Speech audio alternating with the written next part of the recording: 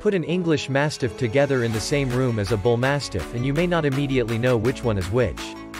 Both are large, well-built dogs with similar body and head shapes.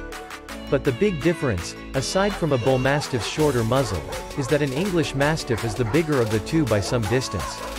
Although the average height of an adult English Mastiff is 30 inches, 76 centimeters tall, which is just 3 inches, 8 centimeters, more than a Bullmastiff, it is certainly noticeable.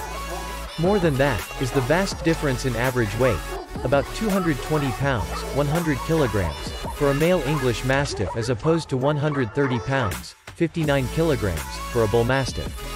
Of the two, the Bullmastiff is perhaps more difficult to train due to the breed's stubborn, independent nature and strong desire to seek the upper hand.